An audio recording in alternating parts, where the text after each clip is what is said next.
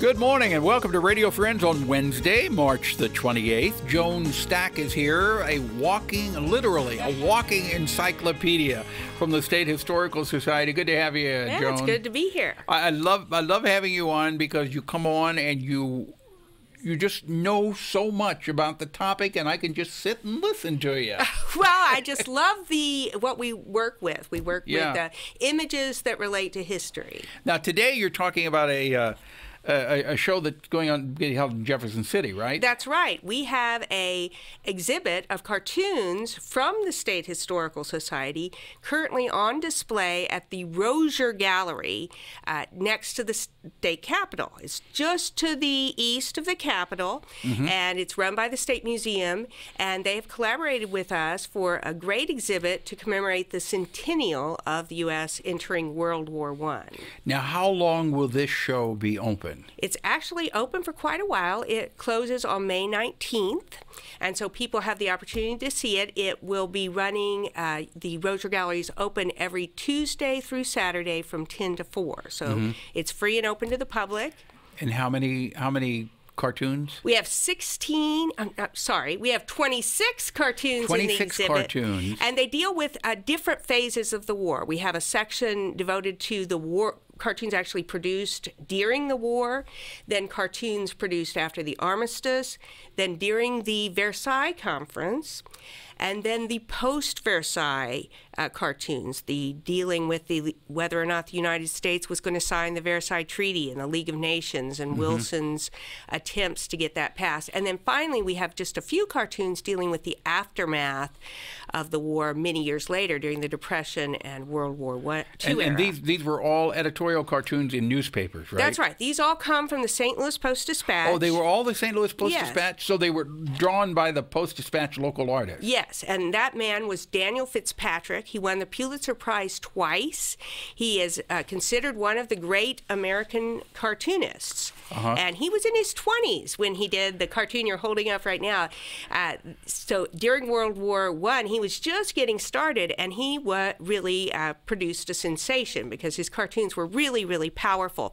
This one is right after the armistice period, and Woodrow Wilson has given a speech in favor of his ideas, his 14 points, which include the League of Nations. And part of the speech, he talks about we have to be in tune with the tides of history, or else we will be overwhelmed. And so Fitzpatrick produced a cartoon to remind people of what happens to you if you're overwhelmed by the tides of history. So this cartoon actually represents 3 thrones: the throne of the German Empire, the throne of the Austro-Hungarian Empire, and the throne of the Russian Empire, which all were there at the beginning of the war in 1914 and gone in 1918. So we're reminded of the seismic change that took place. It says, the great tides of the world rise, and those who stand in their way are overwhelmed. Yeah, so Wilson is warning us that we have to modernize our way of government, our fashions of diplomacy, the way we work internationally, or else we will be overwhelmed by the tides of history, just as the Russian Empire, the German Empire, and the Austro-Hungarian Empire were overwhelmed during the war. So it's a real reminder that World War I represents this period where the world changed. This seismic shifts in the nature of power, the nature of global relationships, and I think we sometimes forget that. World War I is sort of a difficult war to understand, but it was a war in which great changes took place. And then we had World War II. And then we have World War II, which we have even more changes. And so these are periods where the world that we live in now was created. One of the things that happened during that period were all those empires were broken up and divided among the winners. So the British Empire actually grew. Now, the next cartoon you're holding up is one of these cartoons that deals with the aftermath of World War I.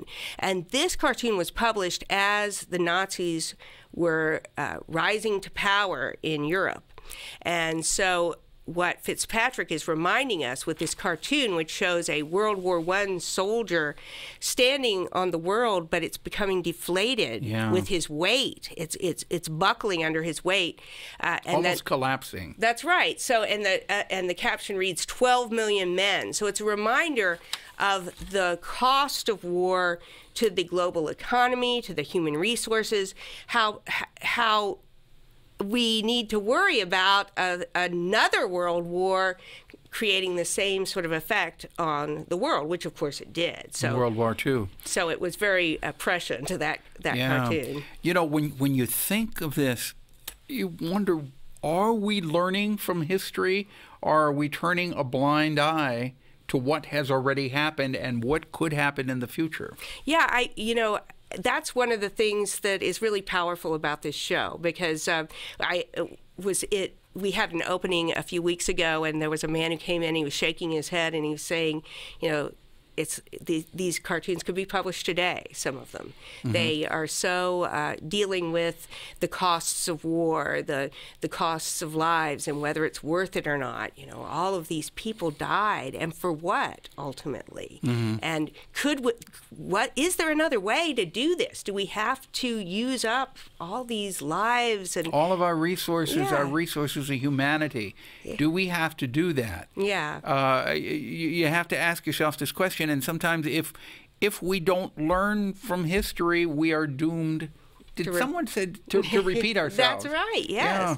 And so what's really interesting, I think, about an exhibition of cartoons is you can learn about history in a way that is sort of, I hesitate to say fun, but maybe it's a little easier to get some of these ideas when you see them visually represented by these brilliant cartoonists who can capture an idea in just a few images. And so hopefully this is a way that people, maybe young people who are not as used to reading history books, can come and look at these cartoons and get those messages that you're talking about. And that will be where again? It's at the Rozier Gallery in Jefferson City. Right next to the Capitol. Right next to the Capitol, near the Amtrak station. All right. And this was all done by the same cartoonist with the St. Louis Post-Dispatch? Yes, Daniel Fitzpatrick, one of our great cartoonists. All right. And we have a great cartoonist here with Dark Owl, too. That's right. He's top-notch. Yes. All right. Thank you so much. And if people want to come by the State Historical Society, you're open.